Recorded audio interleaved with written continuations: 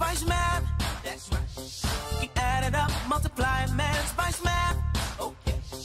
A couple things we're gonna learn today. Spice math. All right. Take some time, educate yourself. Spice math. That's right. You won't believe it's just math. Come on. Hi, I'm Ruth Doughton. Hi, I'm Aaron Williams. Hi, I'm Brandon Alexander. Hi, I'm Kelvin Doughton.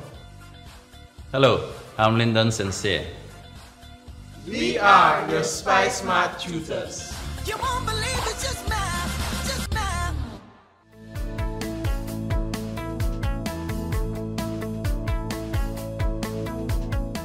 Hi, my Spice Math Whiz kids. Welcome back to another episode. In this episode, we'll be looking at ratio. There are 4 objectives that we should accomplish by the end of the lesson. In other words, there are 4 things I expect you to know at the end of the lesson. Our 4 things: 1, you should be able to define the term ratio. 2, write ratios in 3 different ways. 3, identify the ratio in given scenarios. And 4, share a quantity using a ratio. Are we ready? All right, so let us define the term ratio. I want you to read what's on the screen, and I also want you to write it down. Read, write, then you'll remember. So let's go. A comparison between 2 or more quantities showing their sizes in relation to each other. All right, so you'll write in a comparison between 2 or more quantities showing their sizes in relation to each other. So remember, you read, you write, and then you'll be able to remember. All right, so we're comparing different quantities, and we're looking at their sizes in relation to each other. All right, our second objective, we are to be able to write ratios in 3 different ways. So the first way is that we can write it as a fraction. We write it as a fraction. One quantity would be the numerator, the other quantity would be the denominator. We can also write it with a colon. All right, so for example, if we look at the diagram or the picture, we have 2 green circles and we also have 3 blue squares. So the ratio 2 to 3, the 2 represented the green circles, correct? And the 3 represents the blue squares. Over here, we're using the colon, 2 to 3. So we can write it as a fraction, we can write it with a colon, and we can also write it in words using the word 2. So 2 circles to 3 squares. 2 circles to 3 squares. So what are 3 ways again? Go with me. I can write it as a fraction, I can write it with a colon, and I can also write it in words. Take note of that quickly.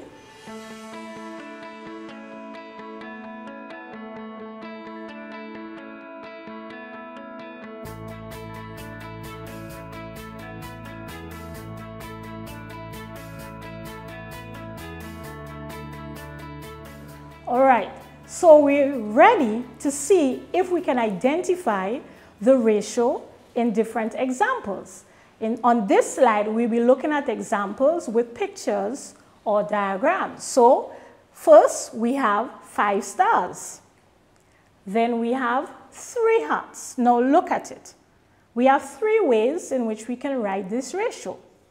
We have 5 stars, 3 hearts. I want you to think about the 3 ways. The 3 ways as a fraction, with a colon, and with words. 5 stars, 3 hearts.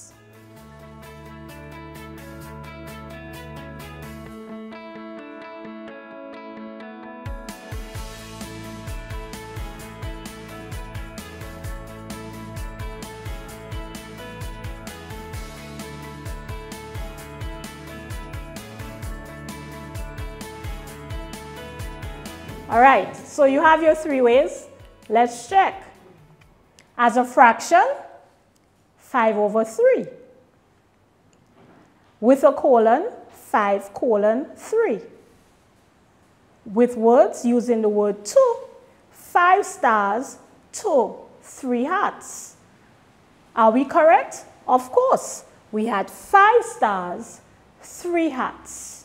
5 stars, 2, 3 hearts. Let's check out our next set of diagrams. All right?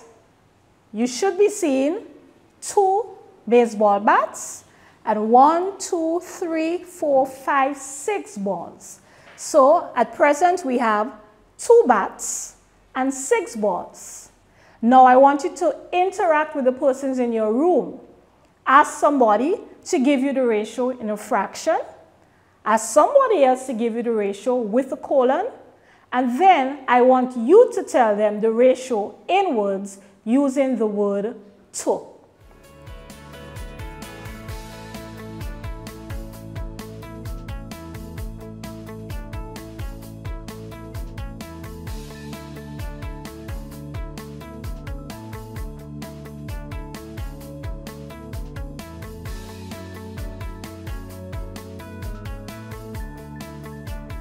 All right, did they get it correct? All right, let's give them a high five with every answer. As a fraction, 2/6. With a colon, 2:6. With words, 2 bats, 2, 6 balls. All right, so I'm excited you can do ratios using diagrams. Let's take it a little step further. Let's use scenarios with words. And then I want you to do the same thing. Identify the ratio as a fraction with a colon and with words using the word to. Our first example. Jerry had 7 red balls and 8 white balls. Jerry had 7 red balls and 8 white balls. The clock is ticking. Write that ratio. Fraction with a colon and in words.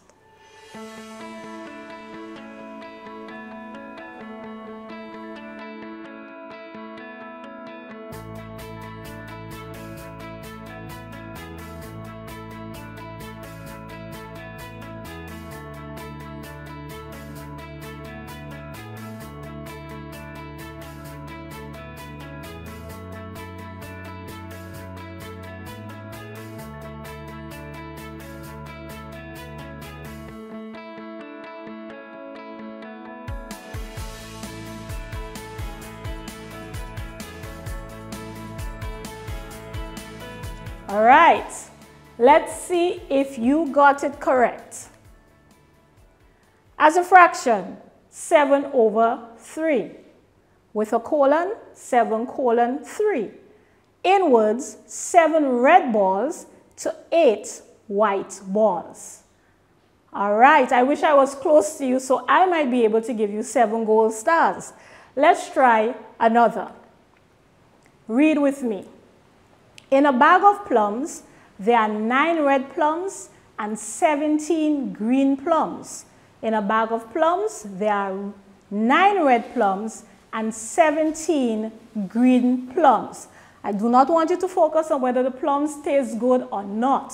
What I want you to do is to give me this scenario in the 3 different ways we write a ratio. As a fraction, with a colon, and with words. In a bag of plums, there are 9 red plums and 17 green plums.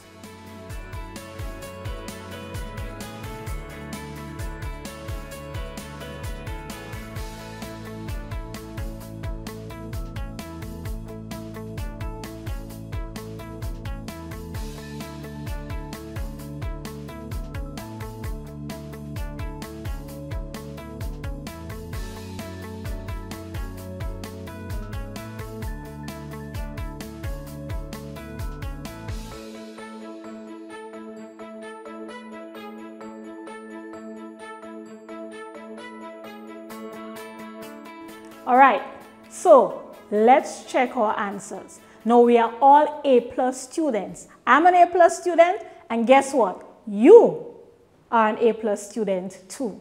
So let's look at our answer. As a fraction, 9/17, as a colon, with a colon, sorry, 9:17, and in words using the word to, 9 red plums to 17 green plums. Now, it's very important that you know how to use your ratio, or else, maybe as a Nancy story, compare Tiger or compare Nancy may trick you a bit. So know how to use your ratios.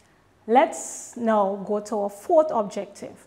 And that means you should have the ability to divide a given quantity using a ratio. We have a scenario that we're going to use and some steps we will follow. While I read, I would like the girls to read along.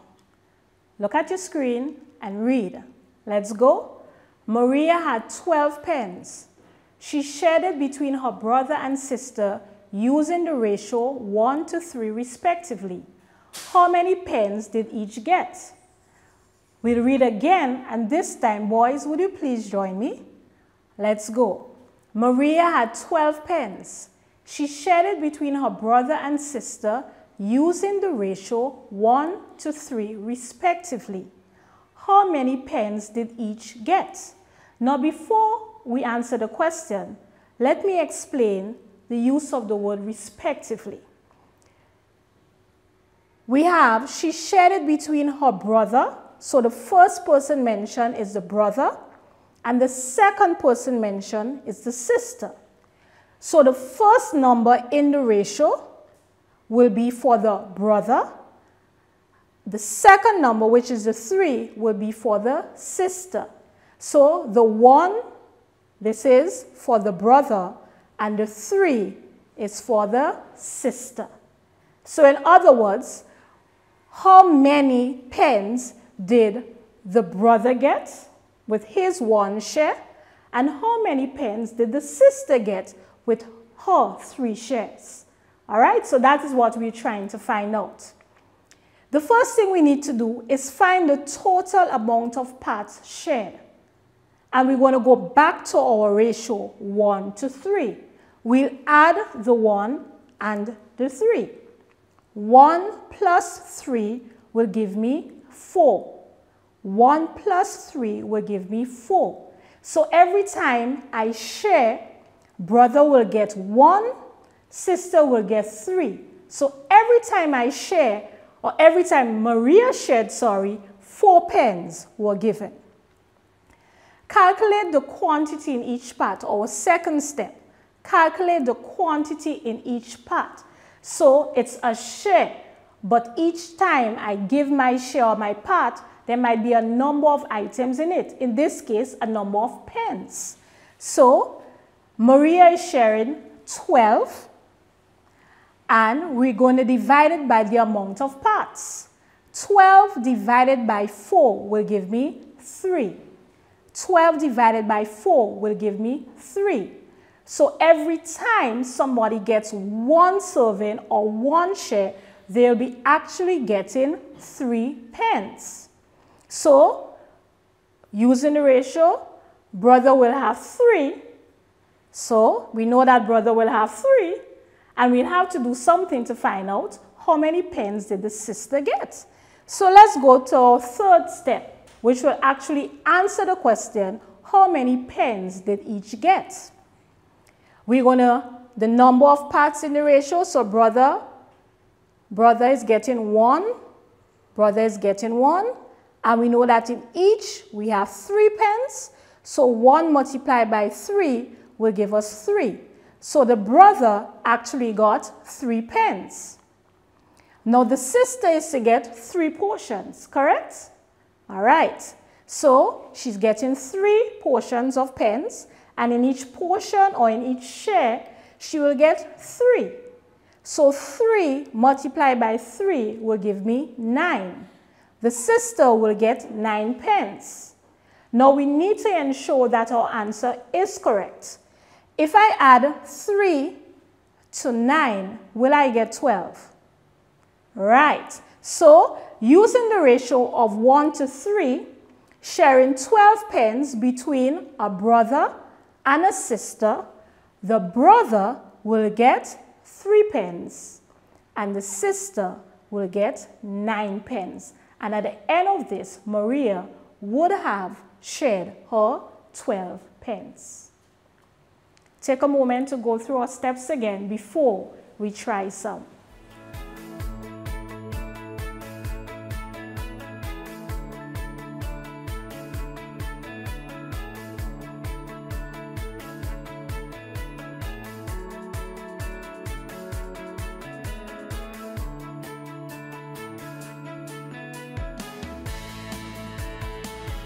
All right, we're going to try 3 questions. They will appear on the screen, 1 question at a time. So you'll do one, we work together, do another, we work together, and then we'll do the final question. Are you ready? All right. So the first question, share 20 stars between 2 persons using the ratio 3 to 7. You'll see it on your screen. Share 20 stars between 2 persons using the ratio 3 to 7.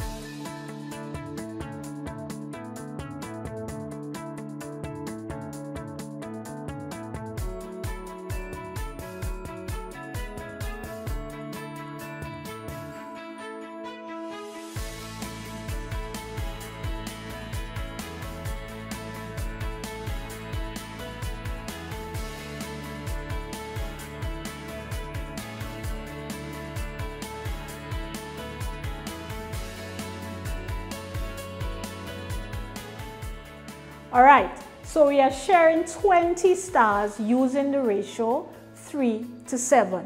How many stars are we sharing? All right, let's put a little star so that you remember, and we're sharing 20. We are sharing 20 stars. All right, so the ratio 3 to 7, and we have to find the number of parts. How do we do that again? We add the numbers in the ratio. So we have 3 and we have 7. So it will be 3 plus 7, and that will give me 10. So every time we make a share, we'll actually be given 10 stars. All right. Now, quantity in each part. We know that we are not sharing 10 stars. So each part will have a certain amount of stars in it. The formula or the process we'll use, we will take the amount or the quantity to be shared. Remember, we're sharing 20 stars. So I'll take my 20 and I'll divide it by the number of parts. And that will be 10. And 10 into 20, or 20 divided by 10, will give me 2.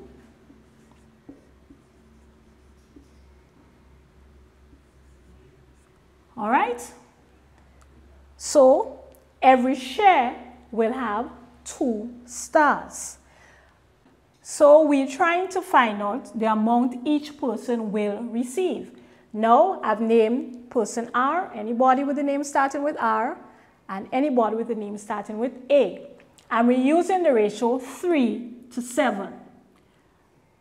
We already identified that in each part we will have 2 stars. So R is getting 3 parts, so therefore R is getting 3, and in each part he's going to get 2 stars, multiplied by 2 stars. All right? So R will actually get 6 stars. R will get 6 stars. Now let's look at A. A will have 7 parts, and each part has 2 stars. So A will actually get 14 stars.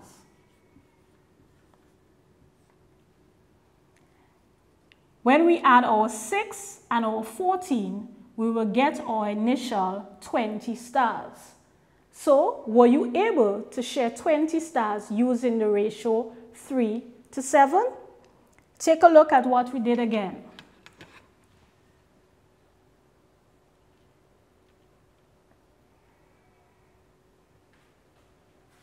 All right, you're doing well. Let's go to our second example. We are reading, look on your screen, share 40 pencils among A, B, and C using the ratio 1:2:5. We have 3 numbers in the ratio because we are sharing among 3 persons. The question again, share 40 pencils among A, B, and C using the ratio 1:2:5. Take your time now. I'll be waiting right here for you.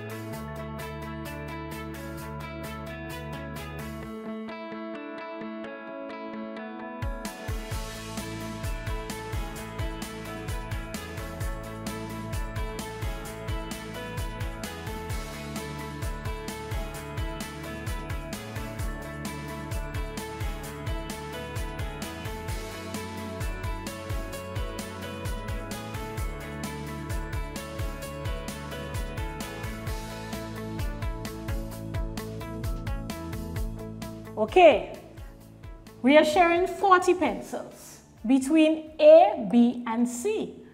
What's the ratio we're using? Read with me, please. 1:2:5. How many parts do we have?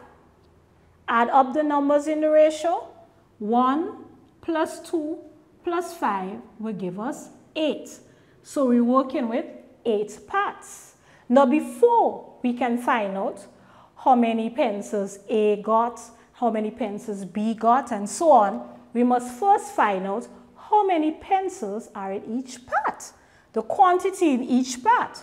So, we'll take the total to be shared, which is 40, and we'll divide it by the number of parts, which is 8, and that will give us an answer of 5.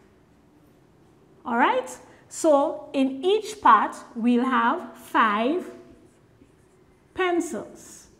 Remember, we are sharing 40 pencils, so each part will have 5 pencils. Now the question is, how many pencils will A get?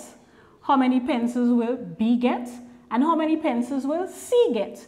We're using the ratio 1:2:5. All right, so we're working every time. Remember, each share will be 5 pencils in it. So A will be getting 1. So A will be getting 1 multiplied by 5, correct? B will be getting 2 multiplied by 5. And C will be getting 5 multiplied by 5. All right, so work that. I know you're good with your multiples of 5. I can hear you saying 5, 10, 15, 20, 25, going. All right, so 1 by 5 will give me 5. So A will get 5 pencils. 2 by 5 will give me 10. So B will be getting 10 pencils. Correct. And now let's hear you shout out. How many pencils will C be getting? Ah, very good. 5 by 5 is equal to 25 pencils. Now we're excited about our answer, but a good math student will always check to see if the answer is correct. We were sharing 40 pencils. All right, will we get 40 here? Will we? Let's try. 5 and 10 is 15. And when I add 15 to 25, I will get my 40. So you just shared 40 pencils between A, B, and C. And I know you're ready to try our last question. So look at your screen and read along with me. If Janice used a ratio of 4:3 to share 35 shells between Tom and Jane, how many shells did Jane get? If Janice used a ratio of 4:3 to share 35 shells between Tom and Jane, how many shells did Jane get? All right, I'm giving you the opportunity to work it out.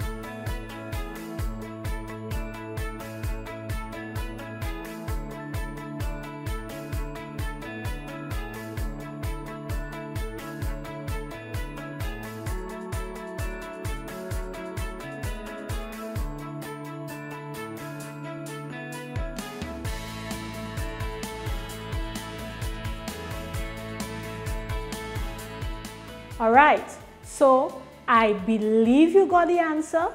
I have the answer on the board. I don't want you to just take the answer and go. Let's go through the steps. All right, so we are sharing how many shells? We are sharing 35 shells. What's the ratio we used? 4:3.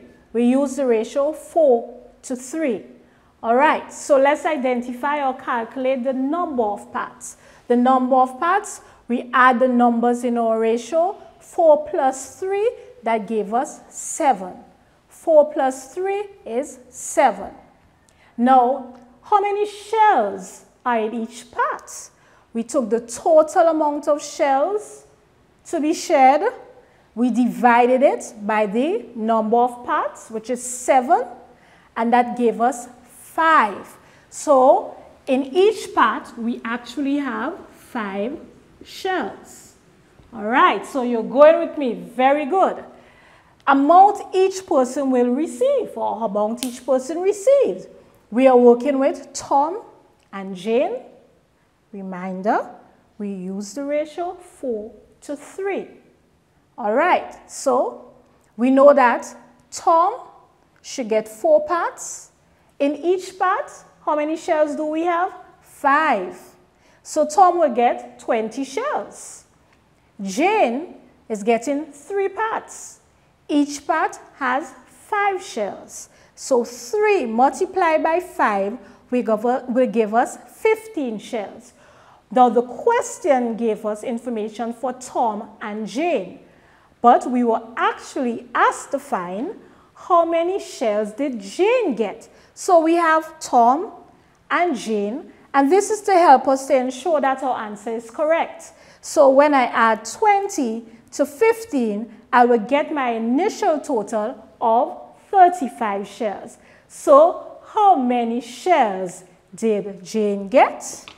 Jane got 15 shells. Isn't it amazing how we can use ratios to share different quantities? Now find some objects at home and try out sharing with different ratios. Thank you for joining us. See you next time. You won't believe it's just math. Come on.